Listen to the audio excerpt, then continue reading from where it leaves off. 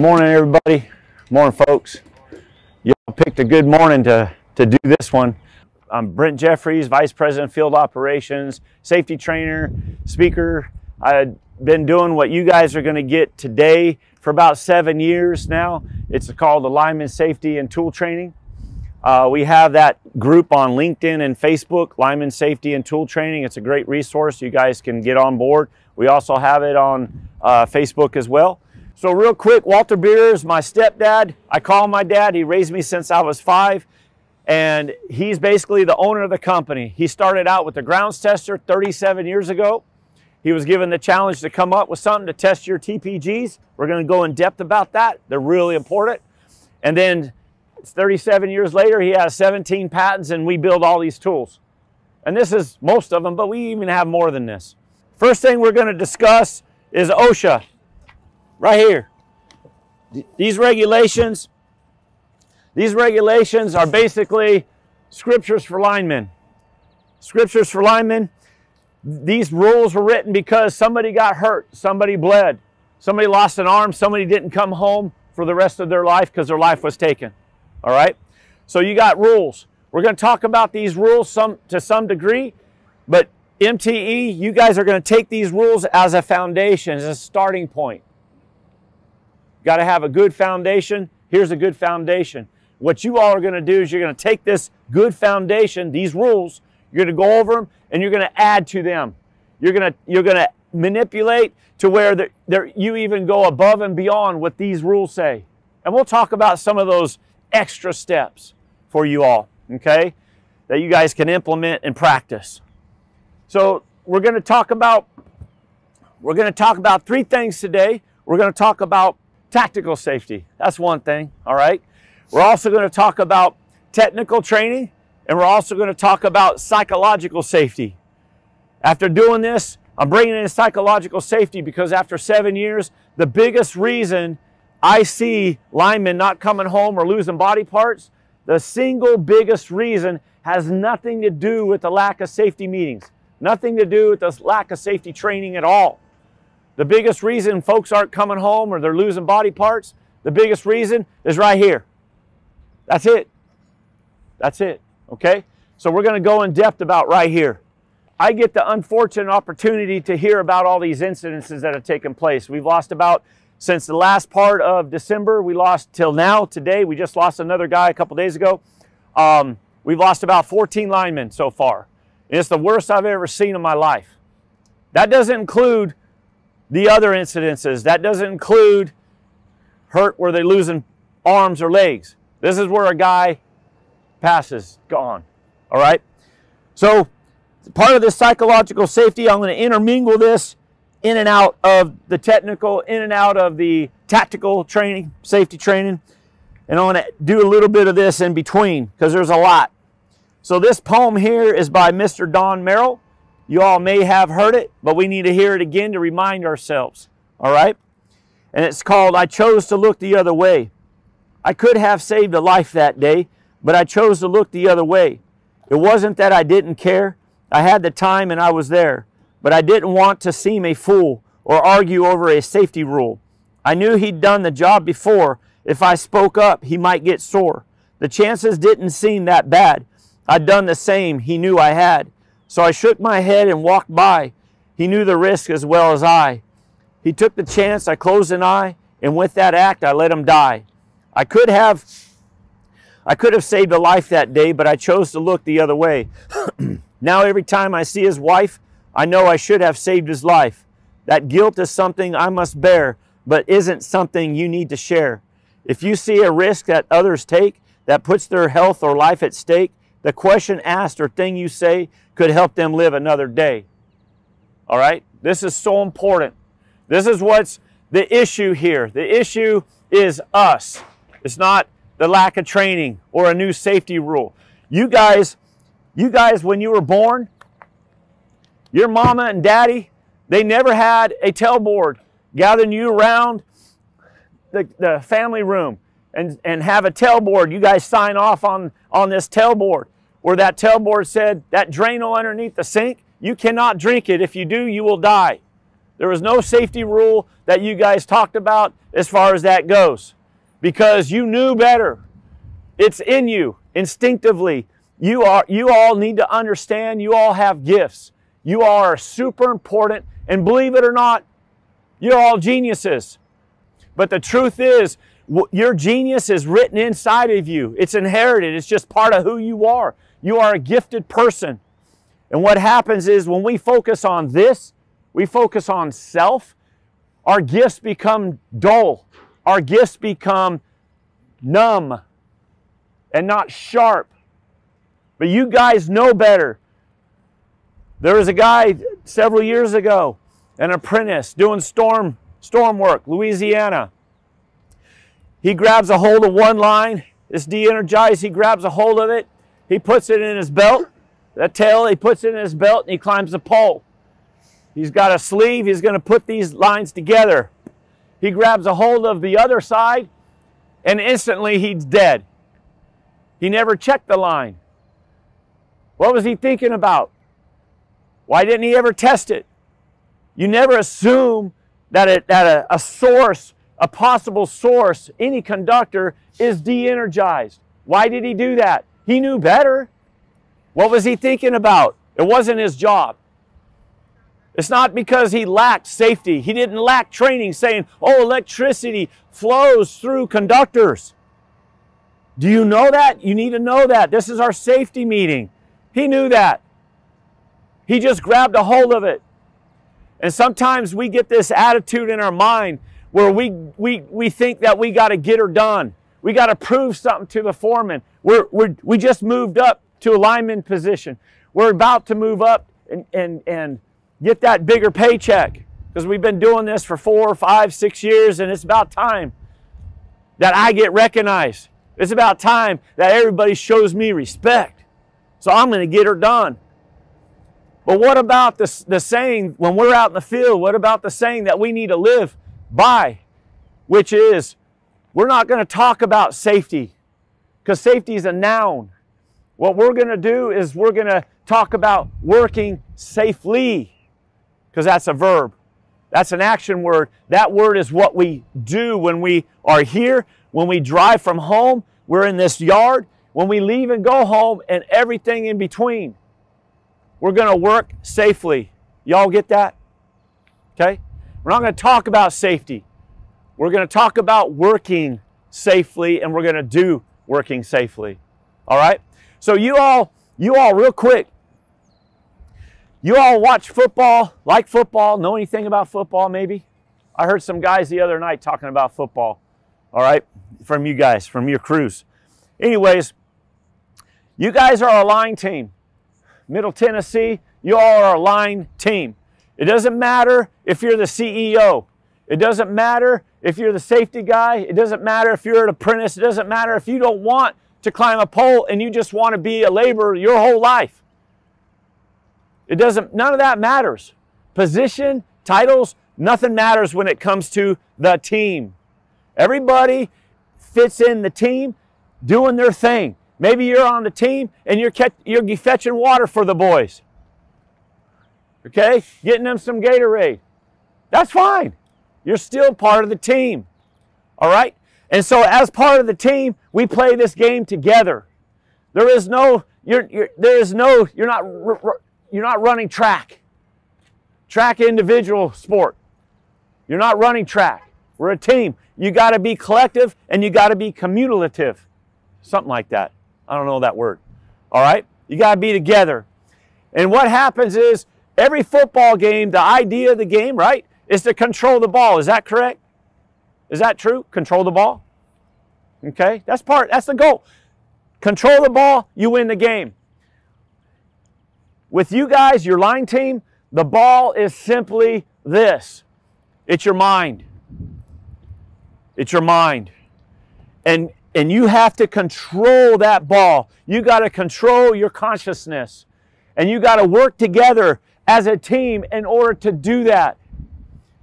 If you got something on your mind while you're doing your line work, why obviously the young apprentice doing the storm work, when he grabbed a hold of that conductor, not even thinking for a second that conductor was de-energized. or assuming. You don't assume, or he was assuming. Who does that? That it's de-energized. Someone told him it was de-energized, but he never personally checked it himself. Okay? That's not, we don't tell things. We confirm. We prove. Visually. You got to know that you know that you know. You got to control the ball. All right? So we got to work this together. All right, you got the stands. Everybody's watching you. You got the stands watching you play this game called line work. And you're a team. So in those stands, who's in the stands? When you go to a football game, when you guys played high school football, okay? Who was in there watching you? You had your family. You had your friends. They're watching you. Your family and friends are watching you today. They're not here watching you, but they hear the stories.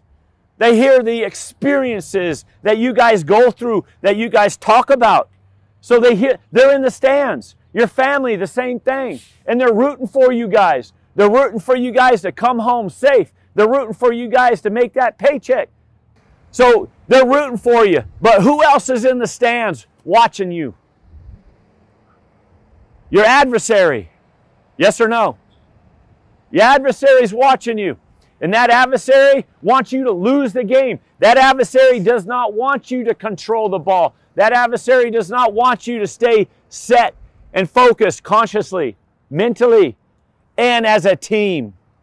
That adversary is ego. That adversary is pride. That adversary is get her done, son.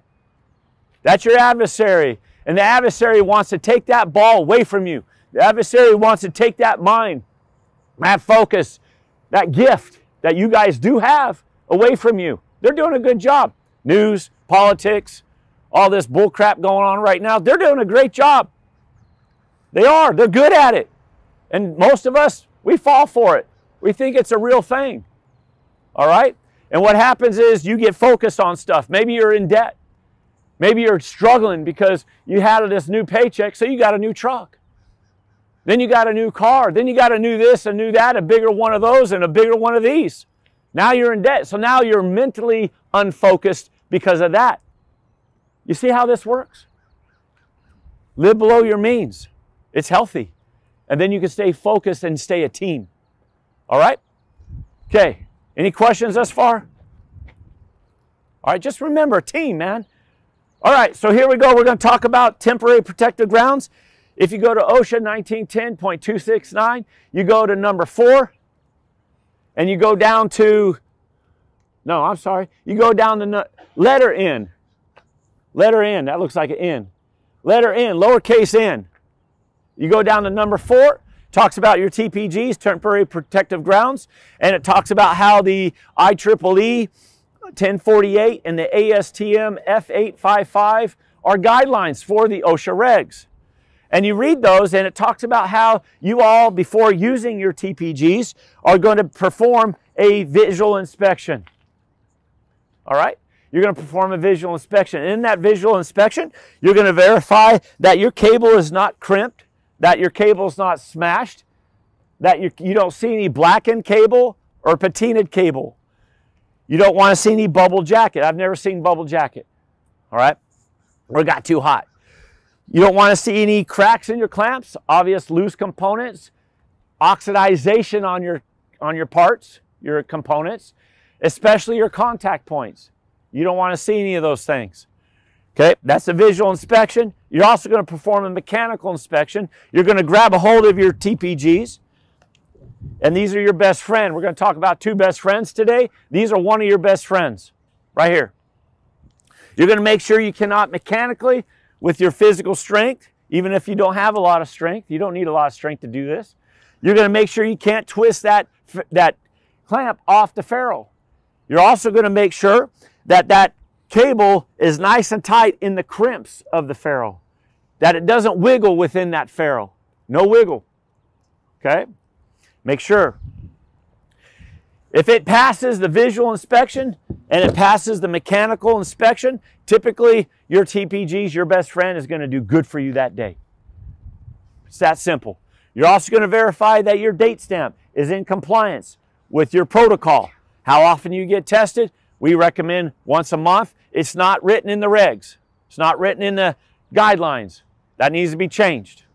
Some folks go 18 months, some 24. That's too long, I believe. Some folks go 6 months. I think that's too much. As long as you're doing a visual, that's fine. Take care of your best friend will take care of you. You get called out on a storm, you get called out on restoration, an outage or something, and you could get skipped. If you get skipped, verify that your date stamp is in compliance. If it's not, get them tested. Borrow an extra set from somebody and take these out of service. Just take them out of service. All right? After 7 years doing this coast to coast, I have gone to many utilities, large, small, munis, cooperatives, you name it, IOUs, it doesn't matter. And a lot of these folks, when I showed up, they never heard these words. Think about it. They never trained their linemen about their best friend. You need to know about your best friend. And what happens is I start talking the talk, and they say, whoa, what's going on here? We never heard this. And they'll go to their truck, they'll bring their set of grounds over and say, hey, check them out, and we want to electrically test them because we never have. And I'm looking at their set of grounds, and I'm seeing everything you don't want to see. I'm seeing it all. And some of them have been really bad.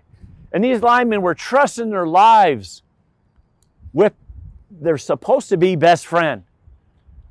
And they weren't taking care of their best friend at all. In fact, their best friend was basically useless. And the reason why is because when you have all these infractions, you do the electrical test. I'll turn up the amp meter right here, the Variac, and those numbers, they're supposed to be 200-300 amps. And what happens, you turn those numbers up to 200-300 amps to electrically test, and those numbers within a split second fall on their face. It cannot take continuous current. Therefore, if a fault current hit their TPGs, which is supposed to be their best friend, they would be dead. They would be dead. That's disgusting, man. And we're talking about 7 years ago to today. Even today, some folks don't electrically test their TPGs or train their linemen to take care. What we're going to do is we're going to do the electrical test. When you do electrical tests, you're going to keep your TPGs in parallel to simulate you guys using them out in the field. Plus, this mitigates the magnetic field. When you use your TPGs out in the field, you all are going to be going from point A to point B, setting up your EPZ, setting up your grounding, your protection zone around you, equal potential. And you're gonna go ahead and put them where they're kind of in a straight line. You're going to have some droopage, but you're not going to have any coils. There are not going to be any coils. They're not going to be left on your truck grounds with a little extra. You're going to reel that truck ground all the way out on the ground and run them side by side, basically in a parallel configuration to mitigate that magnetic field that it's going to want to produce if they get hit by a potential fault current.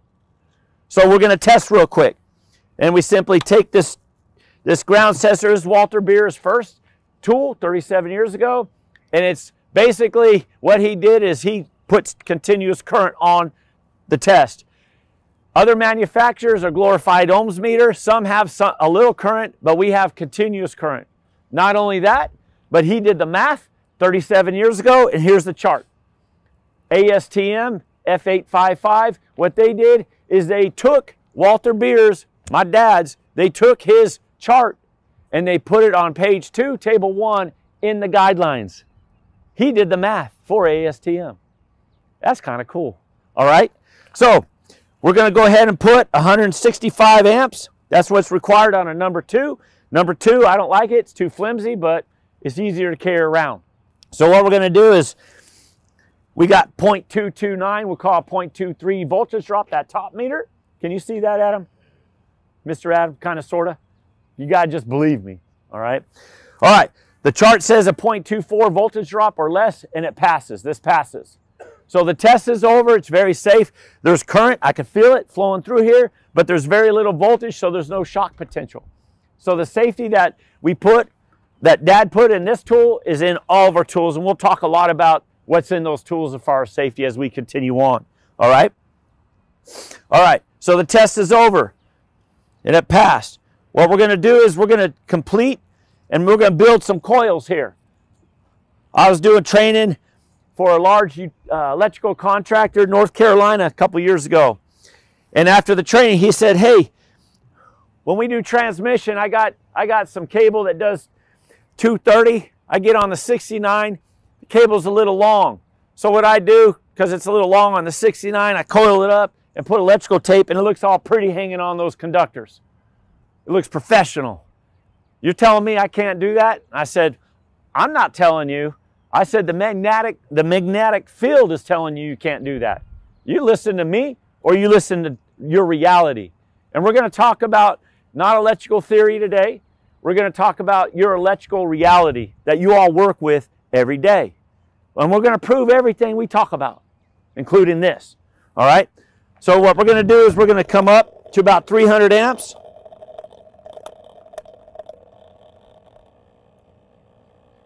Okay? Now, as you know, probably some of you now, I got a magnet inside this bottle. Okay? And we're going to put this magnet inside that coil. Okay? Y'all see that? That's your reality. Hear that? All right? That's what's happening. And what that does, that magnetic field is creating resistance. That resistance is creating thermal activity as well. And I'm feeling it heat up in my hands just a little bit. Feels kind of good. All right? So you see that? You don't want that. Now we're going to go parallel. When you test cable, you always keep them in parallel. Take the same result, and I come in with the magnet. There's a little hum, a little vibration, but it's smooth. Kind of nice. It's not all erratic. So we got all kinds of safety videos. If you go to, I'd recommend you all subscribe to Bierer Meters YouTube channel.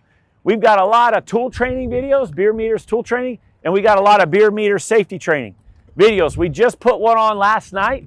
My guy came to me that does my videographer and my graphics guy came to me, and they just finished a really cool video. And we're going to talk about that short clip to safety. It's called Linemen Safety Short Clip. That's kind of a cool name. Came up with it this morning. Anyways, you guys can download those, use them for your supplement your safety training anytime you want. We got full-length videos that go through the whole training. It's about 2.5 hours long. Today will be about 2.5 hours long. All right, so we're going to talk about your voltage indicators. We have a Horn light. If y'all ever use Horn light, I don't think you do here. Do you guys do MTE? Horn light? No? Okay, good. I don't like them. But if you ever go to utility, a lot of utilities do use them. They're cheaper. And to me, they give you less information. Not as accurate. I don't like them that much. But hey, hot or not, they're great. They work great. So Horn light, if you ever do a battery test, that's the first thing you're going to do in the field before you use your tester is you're going to do a battery test. Push button, some manufacturers are push button, we're a switch plate. Okay? So that's what we use. So a battery test is just a battery test. You're going to hear and you're going to see. That's it. If you don't hear or see, you want to go ahead and get a wrench, take out the quick change right here where your hot stick adapter goes on to be put on your hot stick. Where's hot stick adapter? Right there. That goes on your shotgun or whatever you have, extendo, whatever. All right, a battery test. You put a new battery in it, tap out the 9-volt, put a new 9-volt in. If you still don't see and hear, the tool's broken, send it in to us for repair. We built the tools from scratch in South Carolina. About what, 8-hour drive from here? Not too bad. In South Carolina. And you guys send them in to us 10 years, 20 years from now. We can fix them. We built it. And we recalibrate. Okay? So do that. An analog. I think you guys have some analogs in your system. You're going to make sure when you do the battery test, you're going to see the needle deflect hard. Okay? Right there. Deflect hard. If it does not deflect, or if that is partial, you see that, Adam? Okay. If it's partial, the battery's bad, put a new battery in. If it still does it, the tool's broken, send it in. Don't waste time on it. All right? Our repair turnaround time is 1 or 2 days plus shipping. That's it. We're really good. We do about 100 repairs a week all around the country. It's pretty cool. All right, digital, I prefer digital. That battery's no good. I prefer digital. The reason why is because they give you more information. My line crews are going to have digital. They're safer. They give you more information. The analogs, they have moving parts, little springs, little levers. If you drop them a few times, they could be uncalibrated. They could break. The digital are much more robust. All right, I dropped one yesterday before training in Dublin. Where are we at? Where's that town at? Huh? Lebanon. Yeah, I knew it was some foreign town. All right. So we were in Lebanon yesterday, and I dropped a tool, and I picked it up and used it the rest of the training. All right? But digitals are pretty strong. They're pretty good. So battery test. They give you the voltage, about 8.1 volts, right? So that's more information. It gives you the actual battery voltage. That's better information than the horn and light or the analog. That's my point. More information. They're a lot safer. All right? So your care. You're going to make sure you use your hot stick wipes. You're going to keep the probes clean. No calibration stickers, no dirt, no grease, no paint. And the reason why is because you want to prevent any possible external tracking from the conductor to the meter head. Okay, so keep it clean. If you want stickers, if you want to put truck number, if you want to put, this is Kyle's tool, you can't touch it, I'm taking you down. Okay, do that on the meter head, right, Kyle? Do that on the meter head. All right, that's okay, because the components inside the meter head, which make it work and give you the voltage indication, they're what's conductive. All right, okay, let's continue. When you use these, always use the proper accessory. Straight probe, hook probe, maybe you need a bushing adapter. You're on some underground, you're working on a feed through, you're doing some high pot, whatever. Okay, you're going to use a bushing adapter. Okay, hook probe. There's one. We have a couple. All right, and the reason why you're always going to use the proper accessory on the end of the cone tip is because you want to protect the fact that you know that there's resistors right here at the end of the probe. There's a line limit. You can't see it too good for you guys in the nosebleed section, but there actually is a line limit right here, about 2.5 inches down. And that line limit's going to remind you all. It's going to remind you all that there's resistors right here. Those resistors are used and in the tool to protect the tool from the possible primary voltage. And ultimately, those resistors are also going to help protect you on your stick behind the tool. That makes sense? So you're always going to remember that. All right? So if that's the truth, then that means that the tool's looking at that primary voltage, and the tool is going to be looking at that primary voltage and giving you a voltage indication, in phase, out of phase, phase to ground, whatever. And therefore, the tool must be energized to some potential in order to give you that reading, correct? Yeah, the tool's energized, okay? A lot of folks think that these tools are not energized. They're isolated, they're insulated when you're using them. That's not true at all. They're actually energized. They don't have the full potential, which you make contact with, but they have a chunk. And we'll see that today. They'll have a chunk, a portion, okay? All right, so knowing that, that's why you got to use their accessories, because using the accessories help you stay focused on keeping those resistors protected and not bypassing. They give you more distance, so you have less opportunity to bypass those resistors. Let's say it's dark outside, it's misty, it's raining, it's early in the morning or late at night, and you don't bypass those resistors because you have that accessory to help you with that depth perception. Okay? That's real simple. All right, so knowing that, what you're going to do when you use, and this safety is with anybody's tools. You use somebody else's tools, manufacturer's tools, that's fine. The safety is exactly the same on down the road. It's no different. It's just our tools are better, so we use our tools for the safety training. And plus, we build them. So, that's it.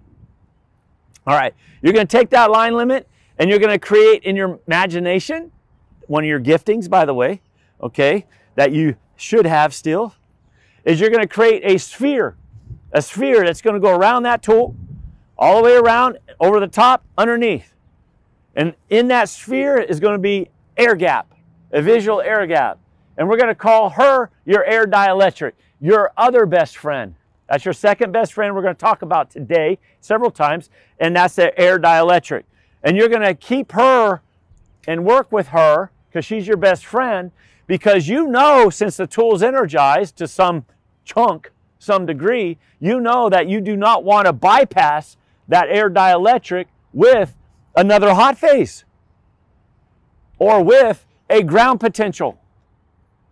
Because you know, if you have a ground potential next to that meter head, you could experience an arc flash, yes? True, huh? Because you know how electricity works, and you know how these tools work. So you know not to do that. So we're going to talk about some of that mitigation, that safety involved with these tools. All right, I was on the way to do some training with Encore last 2 Januaries ago. And I'm in Louisiana, on the way to go to Encore. I get to Louisiana, just about to pass the Texas border, and the safety guy with Encore, Mr. Billy, he's a great friend of mine, he calls me up and he says, "Hey Brent, we had an arc flash with one of your tools." And it's like, oh man, I was almost there. I got one more day. Couldn't he just wait just a little longer? All right, so he sends me a picture, and the picture, the guy's in a cabinet. He's in the cabinet, and the picture shows me a static wire right next to that meter, right next to the meter. And guess what? He experienced an arc flash because no one had trained him ever in his career. Think about this. No one had ever trained him in his career that you can't do that. No one had trained him in his career that you got to keep the tool protected. You got to have an air dielectric around your tool because your tool's energized. I'm going to give you guys an equation. This is what we just posted this morning. Go to Bierer Meters YouTube safety training and look at this video. It's called X plus Y equals Z. It's kind of a cool video. My guys did a good job, actually. I was like, whoa, that's kind of cool. But anyways, X, this is what you always want to remember with anybody's tool. Phasing, corded, wireless, it doesn't matter. They all work exactly the same. The math we're going to talk about is X plus Y equals Z. You know, we learned a lot of math in school that absolutely does us no good today. Zero. But this math I'm going to share with you is easy, and it's going to do you good for the rest of your life. And you need to share this equation with your fellow line workers, your fellow apprentices coming up, all right? Because this equation is what you work with all the time. Always have. Maybe you didn't know it, but you do. All right, so here's the equation. It's X. X is going to be your conductor. Whether it's energized or de-energized, doesn't matter, but that's X. Plus Y. Y is tool functionality. Y. Why? You always need to know the why. Always. If you are working with a foreman, you are working with your crew, and you're going over a tailboard, maybe you're inside talking about this big old job that's coming up before you go outside. Maybe you're on the job. You're doing your little walkabout, comparing notes as far as what you see as possible hazards or trips or risks out there on the job site. And you have a game plan. Game plan, right? Remember, we've got to control the ball. So you have a game plan. And then you guys get out in the field and the foreman says, "Hey, you guys, we're going to go ahead and change this game plan. Control the ball. What's in your head? We're going to change this game plan up a little bit." All right? So he's like, "We're going to do this and this instead of that and those things." All right? We'll just slide something in. We're going to edit the game plan just a little bit. And if you, as part of the team, do not understand the why of that game plan, and you just don't feel like you got to be shy. Don't feel like you're going to look stupid. That's why guys get hurt, because they don't want to speak up. They don't want to ask why, because they think everybody else is going to make fun of them. That's bullcrap. If you do not have that warrior mentality inside of you, regardless of your job title, regardless of your experience, if you cannot ask why safely within your team, Your team's got a problem. Y'all get that? It's got a problem, and you're not controlling the ball in the game. So you need to be free to ask why. It's the biggest question, why? Most important question, why? And you need to know. And if you don't understand the answer the first time, guess what? Ask again. Ask again. All right? So why? X, conductor, you guys get that? Why? Tool functionality. The why behind how the tool works. Here's how it works. What it does is it contacts, it looks at it couples with the capacitance, and it looks, the tool, the components inside look at the current in relation to the ground plane right here, the ground plane, and it gives you a voltage indication. It gives you whether you're in phase, out of phase, phase to ground. It gives you that. The display. That's how it works. X plus Y. Real simple. Equals Z. Typically, we've always thought that Z equaled what we saw on the screen. That's false. That's not it at all. The Z is, here's the Z, safety. It's got to be safety and accurate information gathering. Y'all get that? Y'all get that? Okay. All right. Accurate information gathering. Okay. That's it. So it's always been safety. Remember, you got primary power here. You're taking your tester, you're using your tester, and you're trusting the tester with your life.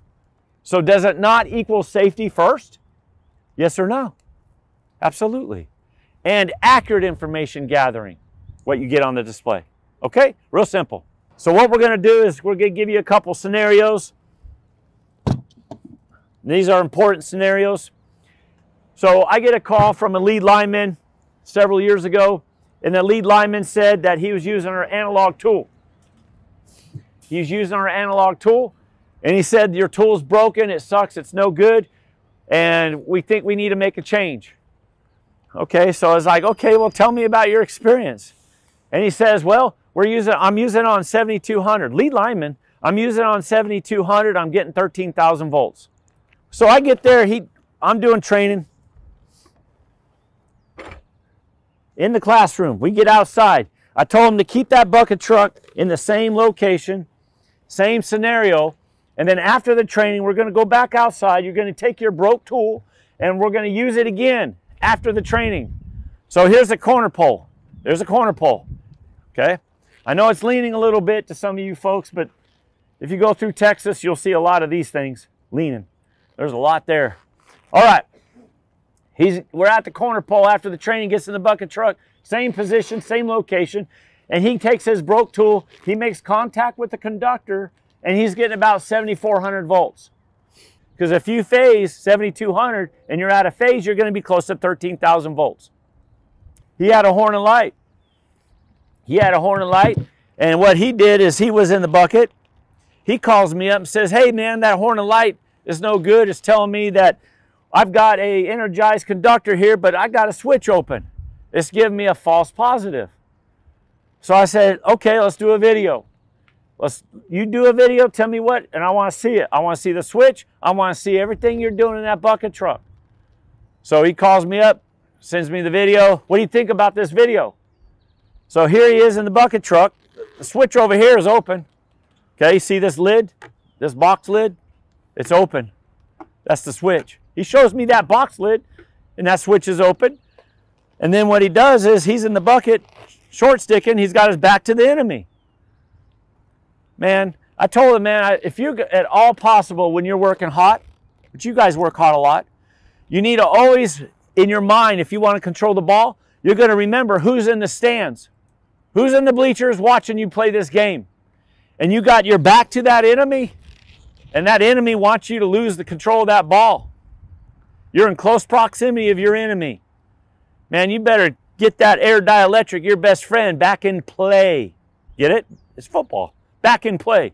All right? So I told him, I said, leave your bucket truck right where it's at, and I want you to turn on the other side of the stick and put the enemy in your front.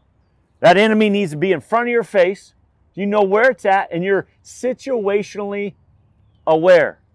Okay? Get back on your stick, man. Keep your air dielectric.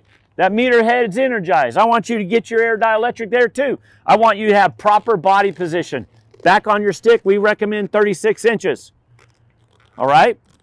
Some folks drink swamp water in Florida and they say their line crews do 31 inches because of arc flash measurements. Why not say 32? Why you got to be such an odd number? All right? But that's what they do. That's fine. They train the air dielectric. Get back on that tool, and I want you to touch that meter, and he did, and the meter was silent. The meter was silent. It worked. It was de-energized. So when he was short sticking, improper body position, he had his back to the enemy, improper body position times 2, right? He was energized from that source behind him. The switch is open. You guys see that? That box lid, that cutout? Switch is open. You can see that visually. And when he made contact with that conductor, the tool told him that conductor was energized. So let me ask you all a question. You guys seem to be real talkative this morning. Do you think that conductor, you think the tool was telling the truth? He said it was a false positive. But was it a false positive? Huh? You know how electricity works. It's not a theory. Was it a false positive or was it the real deal? Tell me.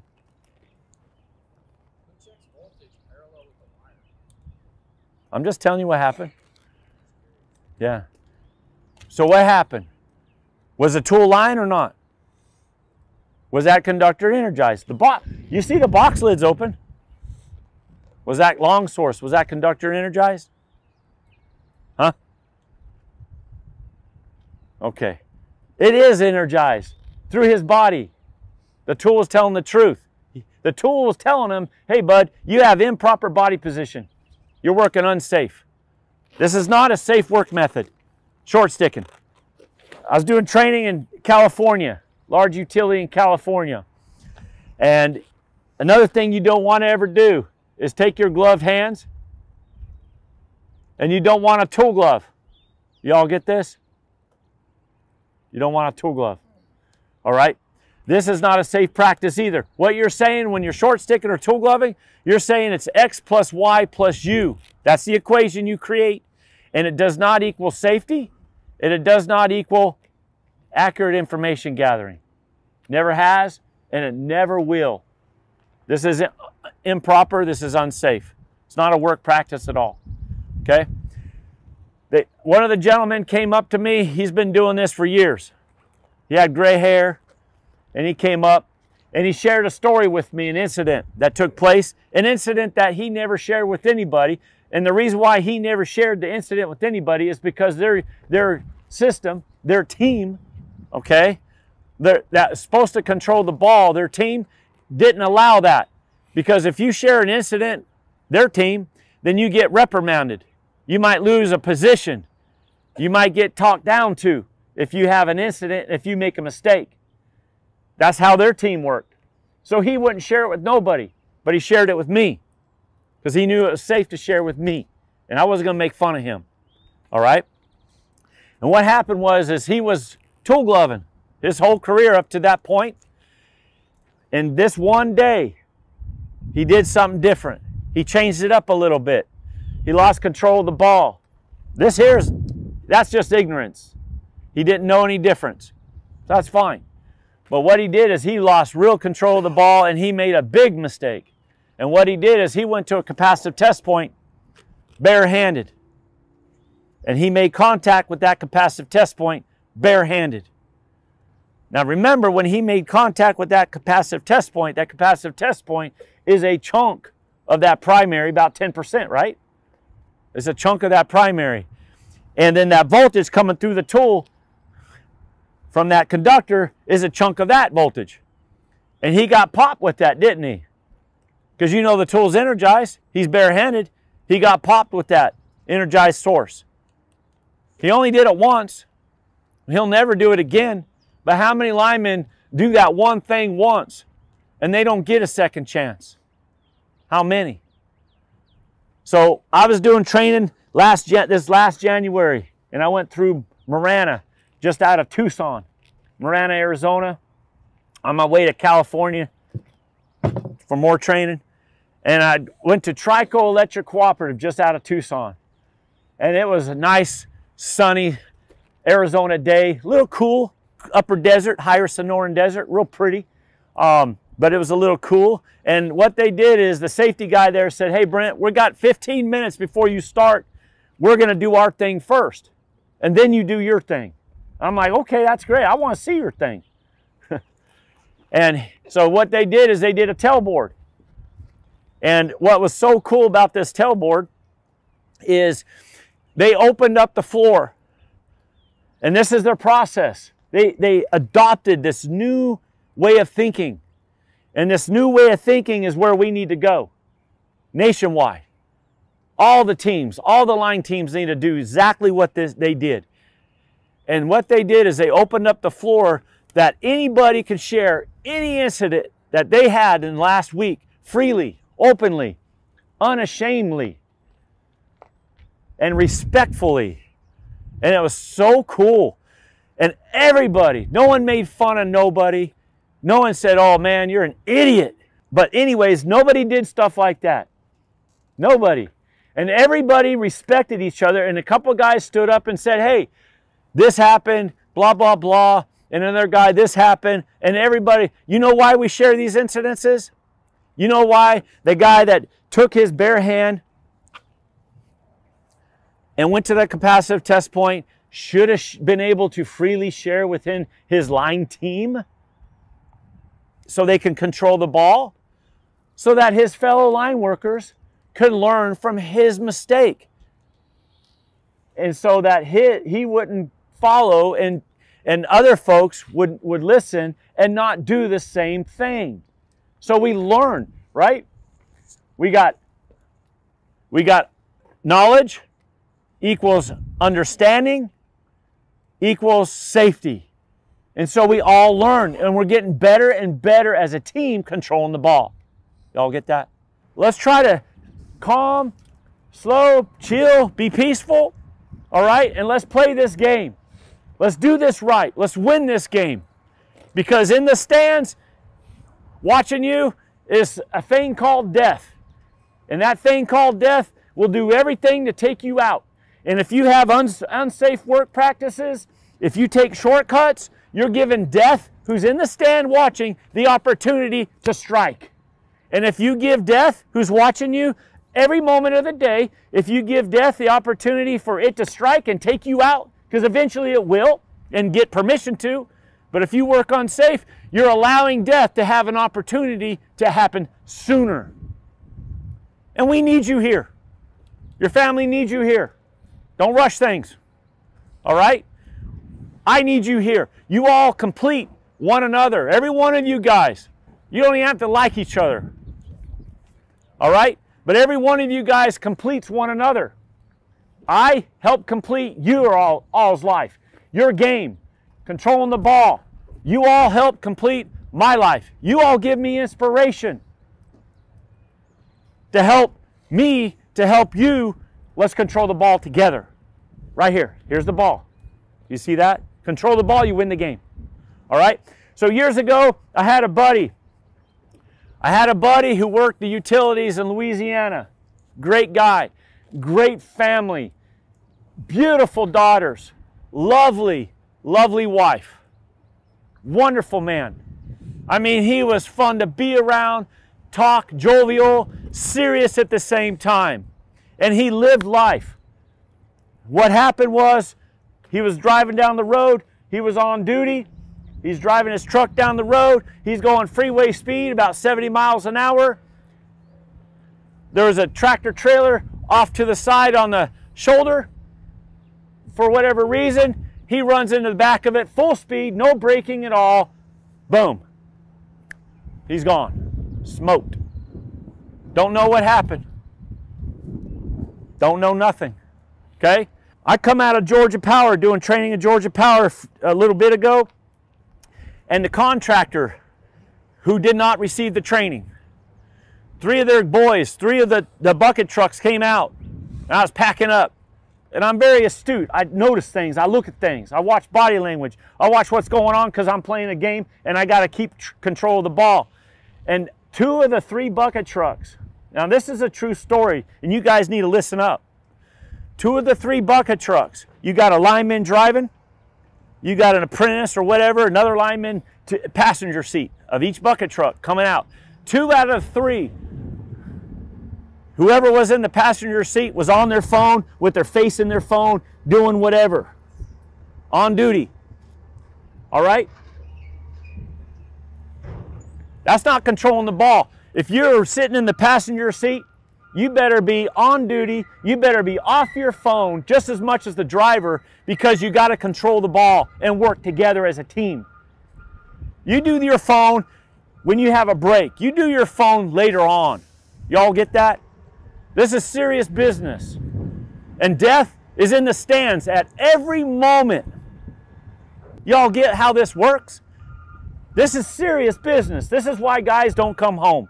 Because they play around, they don't think it's a true game. They play this game where it's all about them. And they lose that game. Eventually, if the game is all about you, you will lose. You're going to lose. Because you can never win if you don't include one another. All right? So, what we got? OSHA 1910.269, you've got lowercase n. You go to lowercase n, talking about your temporary protective grounds. That whole section. You go to number 5. Number 5 says, prior to installing your best friend, your TPGs, prior to installing your best friend, it says that you're going to use a tester. Anybody's tester. You're going to use your tester to verify an absence of nominal voltage on the conductor, right? That's what it says. So typically we do an open, test, ground, all right? Typically that's what we do. How we're going to train this is we're going to take that foundation, OSHA regulations, the rules. We're going to take that foundation and we're going to build the walls, we're going to build a roof, we're going to make a house of safety from the foundation. And that house of safety, how we're going to do it, we're going to do 5 steps instead of 3, not open, test, ground. What we're going to do is we're going to do test, open, test, test the tester, ground. 5 steps. It takes a little longer, a little more effort, but we get more information, more knowledge, more understanding equals more safety. We don't get as much jobs done, but guess what? You guys retire fat and sassy and happy from MTE, huh? Because you were safer and you get to retire. You got a great retirement, you got a great life, you're happy, all right? You didn't quite get as much production done, but what you did is you got your family done. Each other, your line family. I call you guys a line family, line team. That's what you get done, all right? Because you guys don't get her done. That's not our policy here, get her done. When you get a work order, the foreman doesn't say, hey, here's your work order, get her done. He never say that. Here's your work order, work safely. You have my permission to work safely today. How's that? That's a good foreman. That's a good foreman. All right, so what we're going to do is we're going to test first. So I'm going to use for this presentation, the safety part, I'm going to use a PD800W. The PD800W is a great meter. It has 2 functions specifically. One, it's a wonderful voltage indicator up to 51 kV. If you're on 69, and you touch 69 with it, direct contact, the tool will tell you 51 kV. But if you're on 69 and it tells you 51, you know you got 69. But the highest it goes is 51. It's a great voltage indicator. And what it does is you got URD, underground residential distribution, and you put it on URD because it discriminates. The tool, you know how they work. If you put it on URD, you're telling the tool that you're close to the ground plane. So it's going to be more accurate, right? If you're on overhead, you got an OH setting. If you're on overhead, you're telling the tool you're far from the ground plane working overhead. We're the only manufacturer that does this. Nobody else does this. Our tools are more accurate because of that, all right? So we've got some capacitive test points. Maybe we have 3 phases here, all right? And what we're going to do is we're going to make contact with those capacitive test points, direct contact. If you ever go to a utility that uses non-contact tools, you need to have a talk with a safety guy, with the tool work methods, and tell them they need to throw those tools away. They're not safe. Non-contact. What if you're on an underbuild? What if you got 3 phases close by each other, close proximity? What if you're in a substation? You're going to get all kinds of funky readings. You're going to be presumptuous, and you're going to be a guesser as a lineman. Okay? That's what you'll be. You want direct contact. Our tools are all direct contact. All right, so we'll go to these capacitive test points. Test on a live known voltage source. All right, so remember, you see that, Adam? So remember, the battery test is only a battery test. It only tests the battery. You never did test your tool on a live known voltage source unless you had one to test it with. So always test your tool on a live known voltage source prior to opening the switch. All right? Now it's not very accurate. The tool is anything under 1,000 volts, it's not very accurate. But direct contact, we know that capacitive test point is energized for sure. Now we're going to go to this 3-phase overhead line right here. Okay? That look like a 3-phase overhead line, Kyle? No? Use your gifts. Use your imagination. That's what it is now. Okay? All right. So we're going to go to this 3-phase overhead line. And we're going to test first before we open the switch to make sure our tool's working on a live known voltage source prior to opening the switch. Put it in URD because this overhead line is pretty close to the ground plane.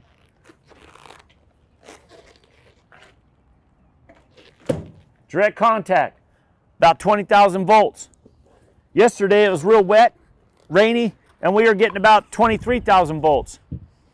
So your tool is going to tell you your conditions, your environmental conditions. If it's reading a little too high, it's a little unusually high, just a little bit, not a lot. Maybe it's because it was raining yesterday. Maybe it's because it was real moist yesterday. So that makes sense. The tool is telling you your environmental conditions. Learn how to listen to the tool. Today, we're more accurate. It's almost true RMS voltage today. Today's more drier. We don't have, my boots aren't wet. They were wet yesterday and cold. I was a little timid and feeling soft.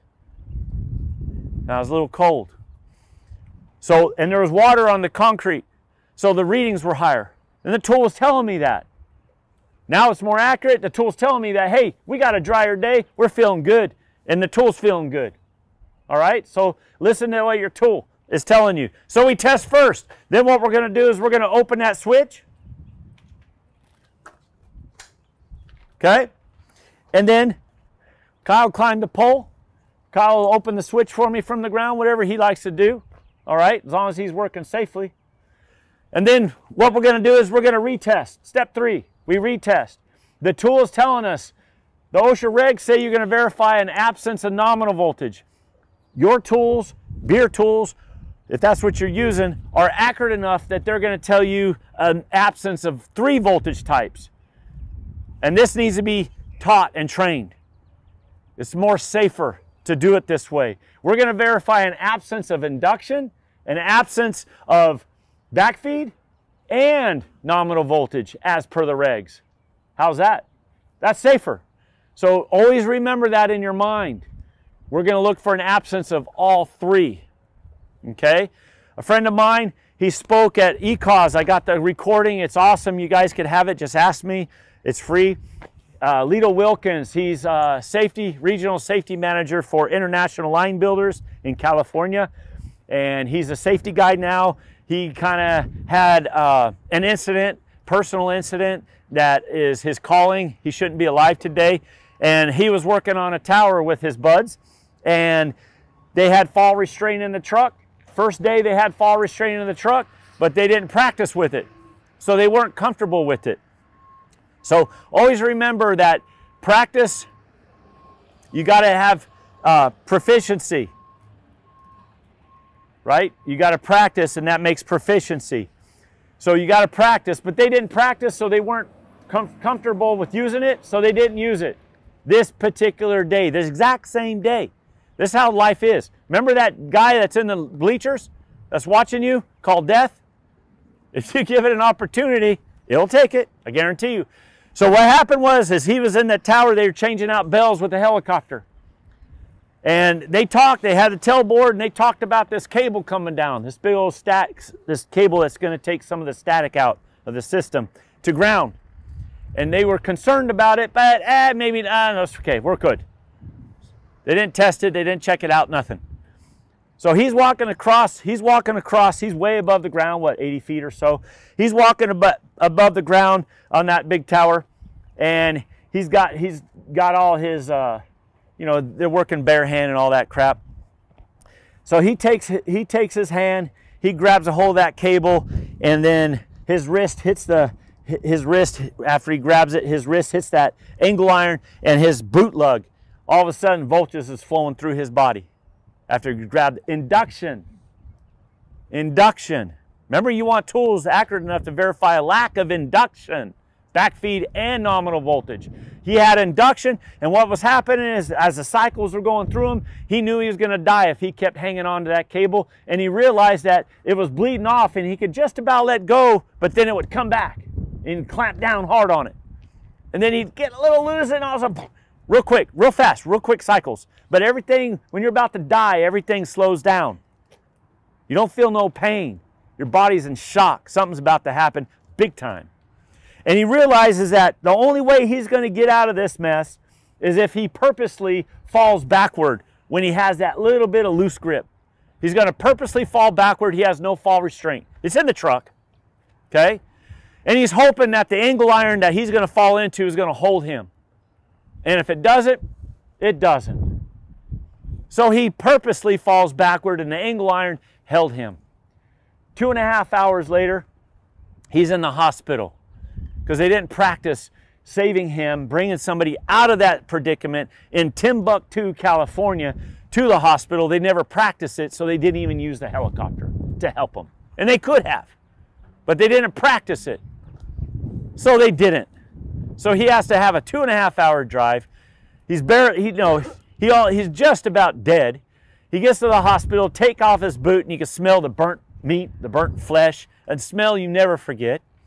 And then he lives through it. He's got a hole in his hand, he's got a hole in his leg or his foot, and he lives through it. So now he's a safety guy. And that video is 003 ECOS Linemen Safety National Webinar 003, My Shocking Awakening. And if you watch it, you got to bring tissue, because he'll show you in his presentation, he'll show you a picture, a slide of his PowerPoint that you'll see of who's in the bleachers, and it's his wife and children, because they're watching him, and that's in this PowerPoint. Okay, this is serious stuff. So we verify step 3, and then what we're going to do is step 4. Is we're going to test our tester on a live known voltage source. We have a handheld power supply. We have a 3 kV power supply, a box. This is a newer system, a little more compact, a little easier to use, and you can use a handheld power supply. Test the tester. If you're on an outage, let's see if it's working, yeah. If you have an outage, restoration, and you don't have a live known voltage source, and you got to test your tester as step 1, this is step 1. Right here, okay? Test the tester on a live known voltage source, okay? All right, then what we verified positively that there's no induction, no backfeed, no nominal voltage. Now we ground, step 5, okay? Real simple, okay? Any questions thus far, guys? Huh? Any questions? Don't forget the hat if you need a hat. Okay, what we're going to do now is we're going to talk about arc flash mitigation. And this is the biggest call that we used to get. It's dropping big time because utilities are starting to teach their linemen what to do. If they're using a tester, ours or anybody else's, remember, and you got to protect that air dielectric. You have another hot phase nearby. You got a concentric. You got a cabinet, maybe a tight bolt. That cabinet, maybe you're on a feed through, and that feed through shoves it one of those phases a little closer to the cabinet than you like, maybe. So what you do is you take a 0 ohm extension and you add it to your tool. So here's before, possible arc flash, 0 ohm extension, here's after. 0 ohm extension, arc flash prevention. How's that? Okay, so you just simply put one of those on and then you won't have no arc flash on your tool. Encore that had that issue where the guy did have an arc flash with the tool, they put one of these in every kit. All their linemen, like about 800 linemen. They put one in every kit, and they train their linemen now for that possibility, to be aware and to protect your best friend, air dielectric. So they'll never call us again on that, never. That's good, I'll have more time with my wife. Okay, that's why I'm glad you guys are videotaping this, because I want to come back here anytime soon. I like coming here, seeing you guys, but I'd rather be home with her. She's way better looking. Okay?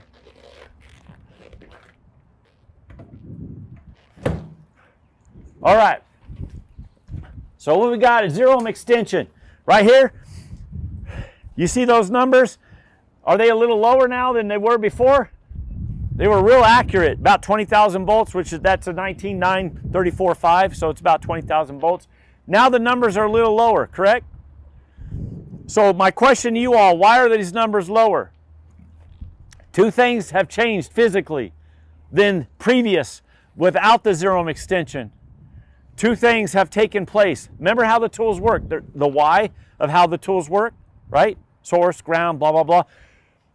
What two things have physically taken place now that you have the 0 ohm extension?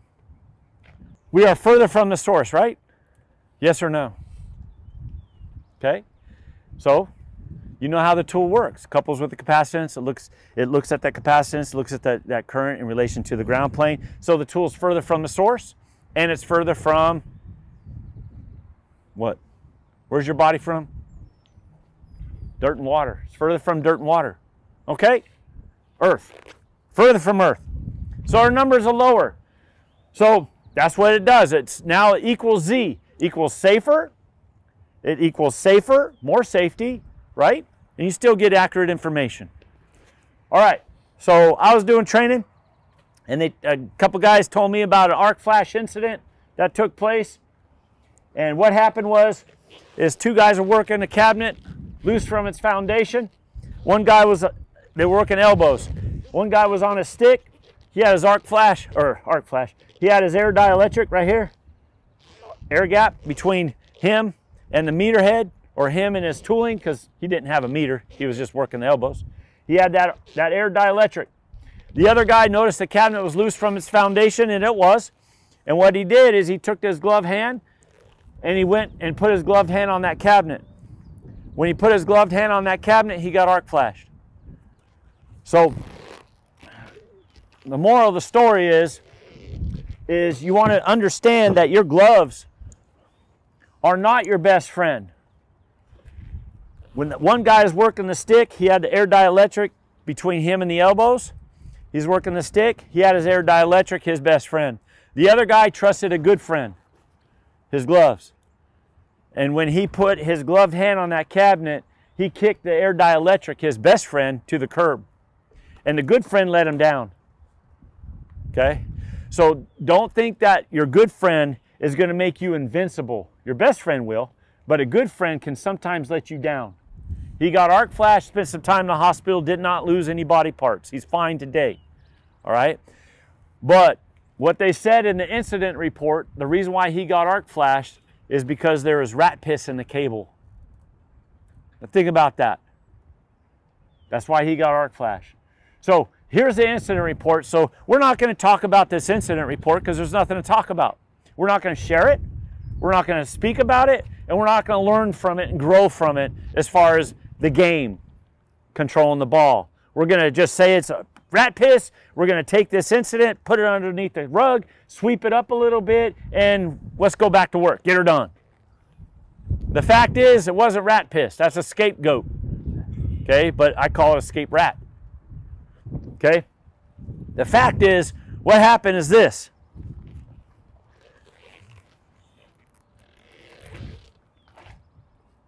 All right? So you all see those numbers? I got gloves on.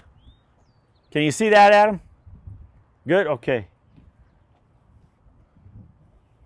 What's happening? Are they going up? Those numbers going up? They are. Okay? But you know why they're going up. You know that even though I'm wearing gloves, you know what's on the other side of that PPE. It's you, your body, your temporary tent, your dirt and water you're inside of. That's what's behind these gloves. And you know how electricity works.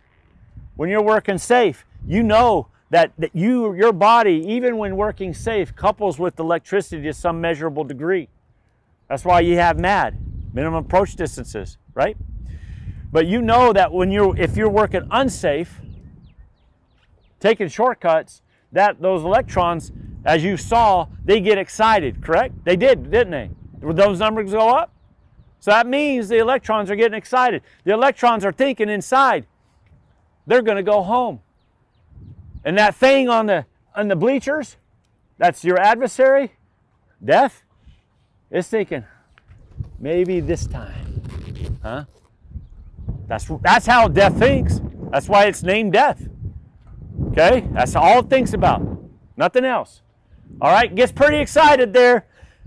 And that's what happened. What happened was when he put his gloved hand, those electrons got a little too excited and he crossed the red line. He did not know where the red line is. You all don't know where that red line is exactly. Environmental conditions can change that red line. And that red line, if it's wet out like yesterday, that red line could come out to you a little more than today. You just don't know, so don't take chances. Control the ball. Always win the game.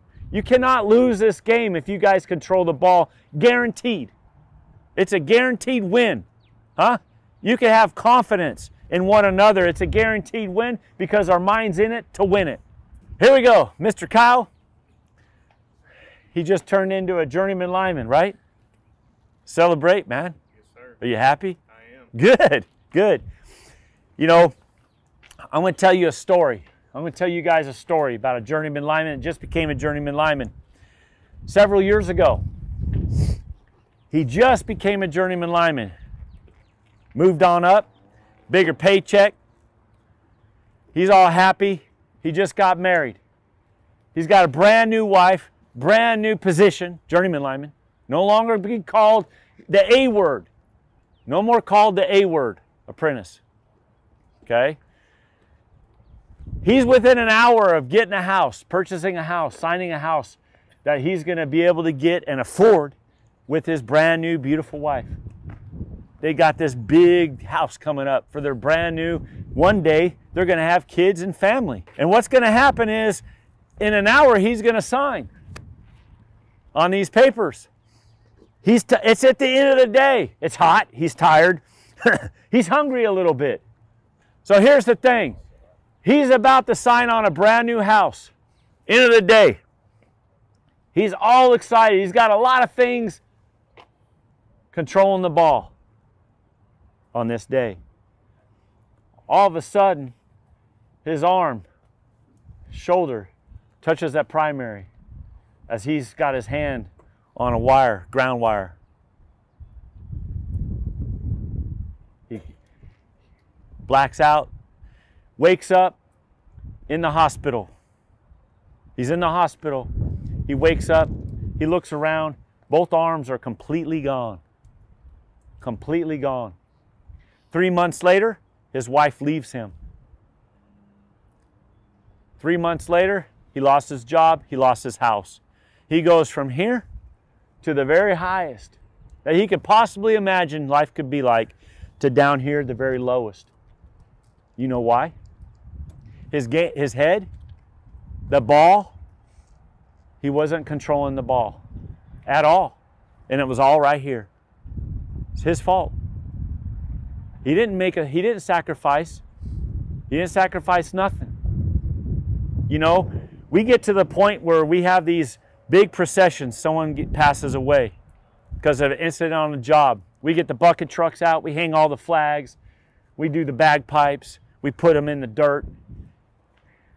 And that's called learned helplessness. That's what that's called. It's learned helplessness. That's what you're learning when we do that. Okay? And then we say things like, well, he sacrificed his life. Well, the truth is, if you go root cause analysis, do a root cause analysis, what was he thinking about? Wasn't his job. What was his groundman thinking about, who's supposed to be watching his brother's back? Huh?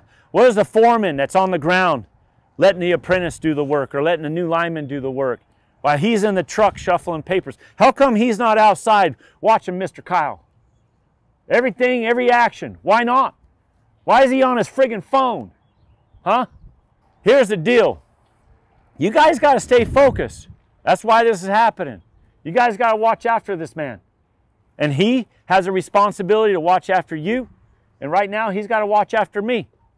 Okay? That's how it is. All right. So, Kyle, go ahead.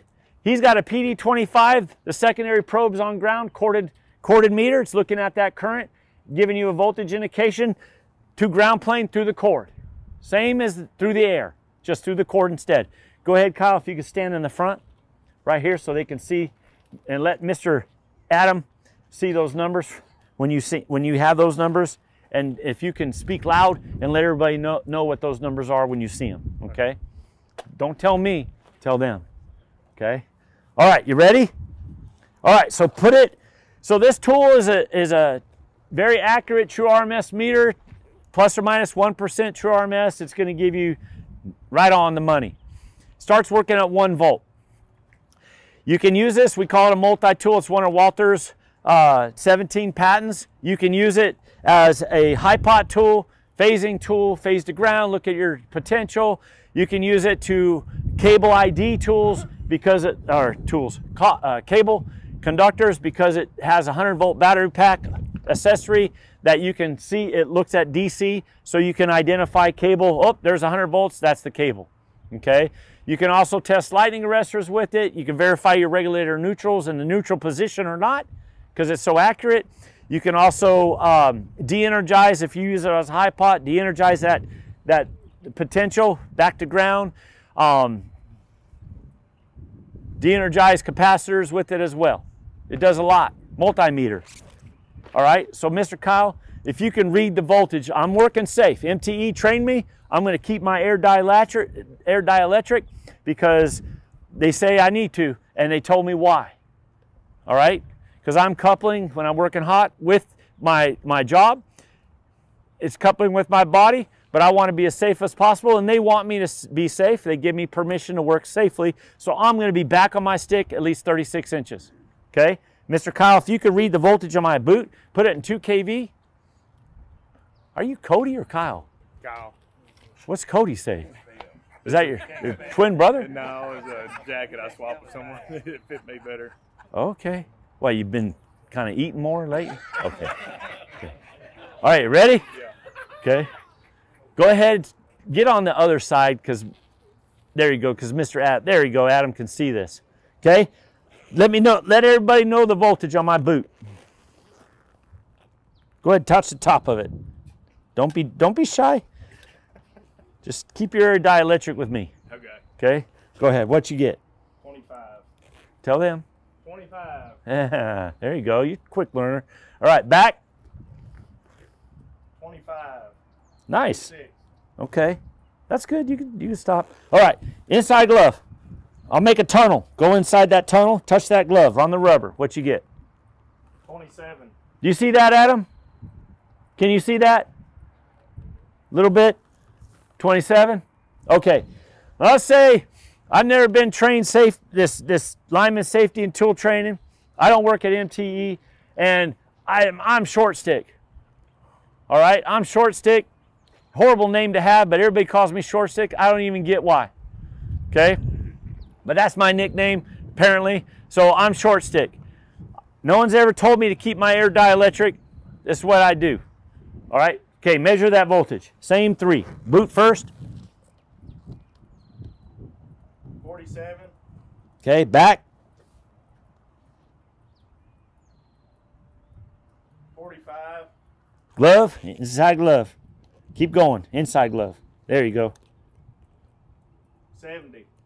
Okay, 70 volts. A little more unsafe, isn't it? Can you do it with your gloves off at the end of the stick? My gloves what? Can you do it with your gloves off at the end of the stick? I don't want to. But I'll show you the voltage at the end of the stick without my hands in the way. How's that? Okay. All right. So what I'm going to do is, here, I'm going to be tool glover. You know, I hold the tool in my gloved hand sometimes. No one ever told me it's unsafe. I didn't know. So the equation of this tool is X plus Y plus me equals, never equals safety, never has, never equals accurate information gathering. So I'm tool glover. Okay, boot. 260. You telling them? Go ahead, tell them. 72. Okay, inside glove. 305. 305. All right, did that sound safe? I've got gloves on, and you're getting 305 volts, getting a couple hundred volts on my back. Does that sound safe? Huh? That means no. Okay, you got one no. Good. All right, go ahead, Kyle. Read that voltage right there on that stick. The stick is insulated. What you got? 27. See? Go ahead, short stick, halfway. What you get? 160. 160. Go to the meter head itself.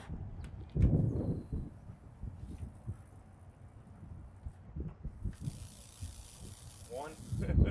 Huh? One? Go to the top of the meter. Right here. What you get? 745. Okay? 745. You guys see that?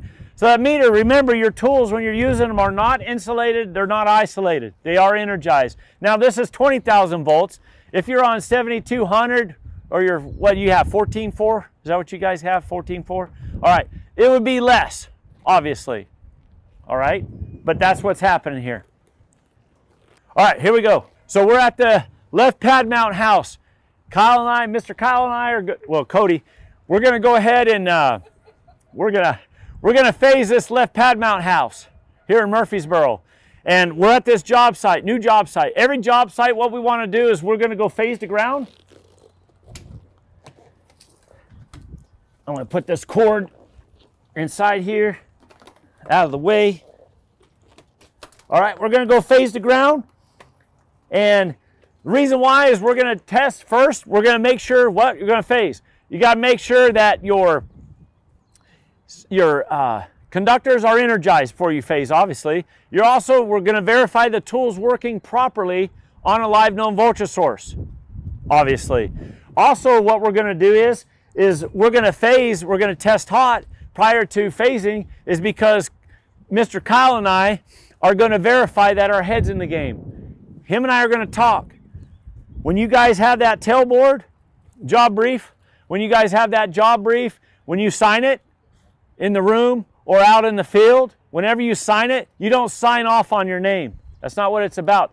The job brief, you're going to verify on that job brief that when you sign, that your lineman's oath is effective, that your covenant with your fellow team players controlling the ball is active. It's real. All right? You're also going to add 2 lines to that job brief. One line is going to say you are mutually responsible. In other words, Mr. Kyle, I know when he signed that he wasn't out all night drinking with the boys. I know for a fact he knew he was going to work the next day. He didn't know it was me. He was hoping it wasn't me, but it was. But he didn't stay out all night drinking with the boys. He got a pretty good dinner and he got some pretty good sleep, because he's mutually responsible for his crew the next day. So your preparation, you guys, when you play football, what'd you do the night before? You eat. What did coach say? Get rest. Eat good. Be ready. Right? Did he say that? Of course he did. Line work is the same way. If you're going to go to work the next day, if you're on call, you're not out drinking with the boys. That's not being that's not being personally accountable. That's personal accountability. All right? You got to be personally accountable the hours prior to the work. Personally. All right? But now we're together. Me and Mr. Kyle are together, and we assign that job brief. The second line that's going to be added is that you're going to be mutually accountable. So during that day, that job site, from start to finish, you're going to be watching out for your brother's back.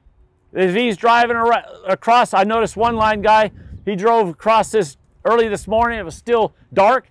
To me, he drove too fast. To me. I noticed it. But you're going to be watching. I'm just serious. I'm being honest, and we can talk about these things. But we've got to watch out for each other the whole time. All right? All day long. Okay? So we're going to do a test first. Go ahead, Cody. What's your voltage there? What's your voltage? Phase to ground. See that, Adam? 177. 177. The next one? There you go. 230. 230. So about 80 to about 50 volts difference. So with this tool, if you phase and you're in phase, what you'll see is the difference, about 50 volts. You do the subtraction, that's where you get 0. All right? If we're out of phase, we'll see something over 300, maybe close to 400. You don't need a calculator. It's just going to be a very high number compared to your phase to ground numbers. You're out of phase. So I'm going to go to the other side. This cord here, we build this cord in South Carolina with the rest of our tooling. This is a cord within a cord. No other manufacturer in the world does this. We're the only ones. That's because we can, and these tools are safer. This cord, when you use this tool, the cord can be on the ground, the cord can be on the metal box, metal can, or whatever. It's safe. It's shielded at 35,000 volts. Okay, it's a very safe cord. But treat it as if it's energized because it's part of the tool. If you got to stay 36 inches away from the tool, you're going to try to stay 36 inches away from the cord because it's part of the tool. All right, ready? Okay, I'm going to go to the other side of the box over there. You come here. Go ahead, come here. Right there. Okay. What you get? 43. 43. That's close to 50. Do the math. Same phase. You guys get that? Simple to use. Very accurate. All right. Let's phase this cabinet right here. That 120-208 cabinet. That's on the side of the trailer right here. Mr. Cody. They don't get you. They can't afford a bigger jacket for you? Huh? They don't make them this big. They don't? No. What is that, like super 2X, size? Maybe. A 2X? 2X long. Dang. Well, you're just a double-sized guy. All right. So, Mr. Kyle, it's hard to tell which name you are. Go ahead to that lug right there. All right? What you got? 118. 118. Okay. Phase to ground. Stay there. Go back. Stay there. I'm doing all the work. Okay. Okay. You just. I'm the apprentice. I'll work for you. Okay. Okay. What you get? 0. 0. Same phase. Stay there. What you get? 206. 206. Out of phase. Cool. All right. Let's phase this cabinet here. This 3-phase cabinet. So what we're going to do in order to phase this 3-phase cabinet, actually I want to take this cord. Yeah, let's go ahead. You got the right idea. You're right. I was wrong. Okay, we got to change out our accessories, correct? So we got to get bushing adapters, right? Yes, sir. All right, so get that bushing adapter on that cone right there. No, that one. Okay. Okay, wait. Mr. Kyle and I, we know that when we make an accessory change, when we make a tool change, when we make an equipment change, or maybe it's hot and muggy out and Mr. Kyle has swamp britches and he needs to make a britches change. We're going to walk away from that potential. Come on.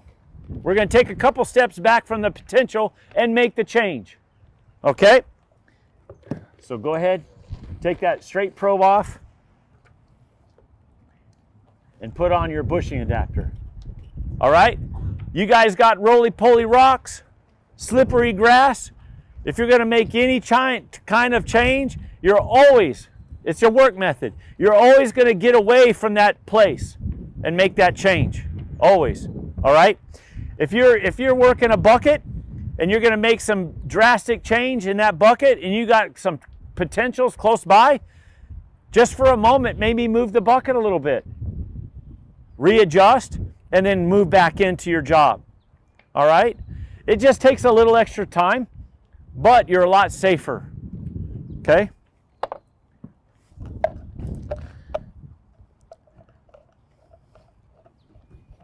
Good? Okay. The coat does look good on you, though. Thank you. Yeah, it fits well. Does Cody know you took his coat? He's got mine. Oh, really? So he slimmed up. Huh? Huh? All right, here we go. You are fueling the fire. All right, go phase to ground. We're at this middle pad mount house. We're going to verify the tool's working properly on a live known voltage source. Mr. Kyle and I are reconfirming that we got each other's back, and we're talking about it. Even though we don't like each other, that's what you got to do, because we got to control the ball. And if you don't have communication, regardless of if you like them or not, so you decide you don't want communication with that person, then guess what? At that moment, you are not controlling the ball. And guess who's in the bleachers watching you? One, your family.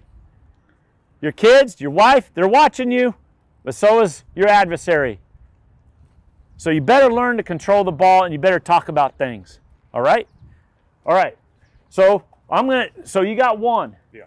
Okay, so obviously the tool's in the wrong position. It doesn't hurt the tool if it's in the wrong position. The tool's telling him he's got a funky number. So Mr. Kyle is going to readjust the tool to 25 kV. Okay? We got about 5 minutes. Okay. Okay, go ahead. Okay, what you get? 0.3. 0.3. It's not 0. There's a little bleed in that cord. Hear it? Pretty exciting, huh? A little close to your foot there. All right, little bleed in that cord. All right, but it's the same phase. Now, whenever you're phasing or high potting, you're always going to take the secondary probe off last. Or I'm sorry, first. You always go to ground with the secondary probe, so we'll do that.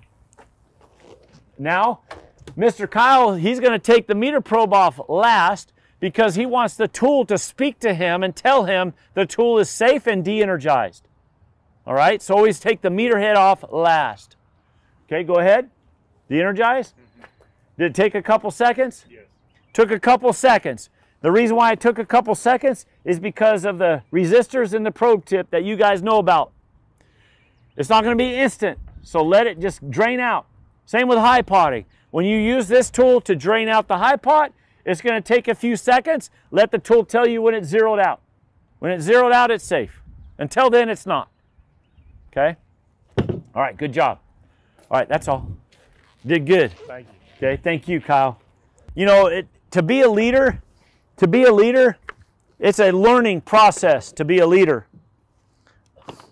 You just don't, you're not born leader. Okay? Some folks, they move up in the ranks in their job because they're good at doing a job. Maybe they're a really good lineman, they become foreman. They're really good at their job, they become supervisor. They're really good at their job, they become, lead whatever, all right, over everybody.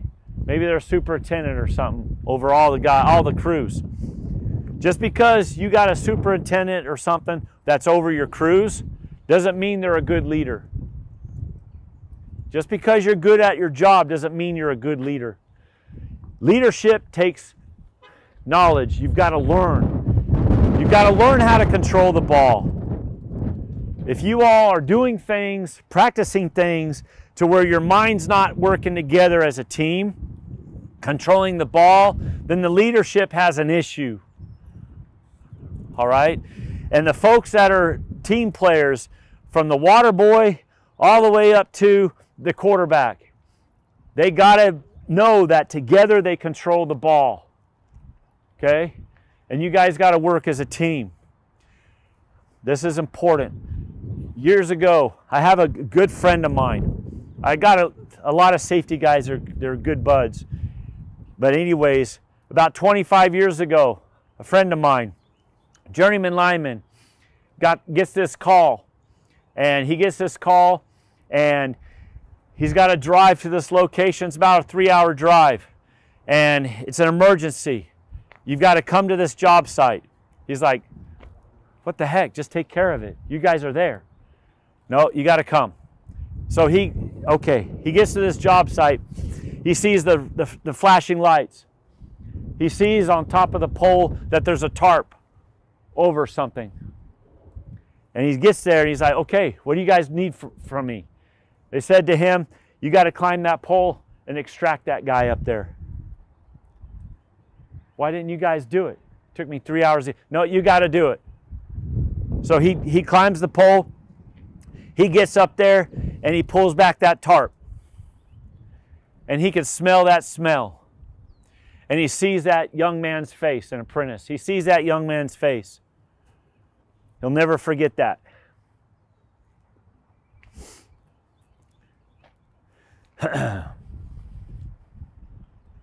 It's hard. Anyways, apparently what happened is they were working on a line that was de-energized.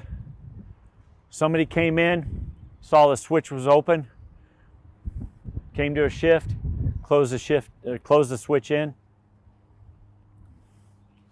Poof, smoked that apprentice. They didn't set up grounds. They assumed that line was going to stay safe. There was no grounds. No EPZ.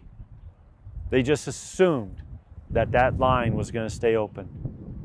It didn't. So they said to him, he got that young apprentice down, no longer in the body. The body went back to dirt, went back to water. And they said, you got to go talk to his mom.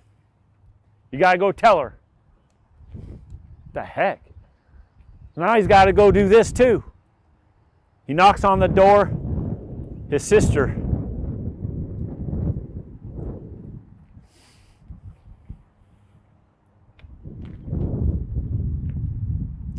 His sister opens the door. His nephew died. He helped get him that job several years before that incident. He actually helped get him that job. All right? Why was that switch closed? Why was the ball dropped? Why were they not focused as a team? The guy in the switching room, why was he not coming on board? Why was there no communication? It had nothing to do with the lack of safety training. You guys get this? You guys are playing a game. And if you guys do not play this game as a team, you will lose. You will lose. All right.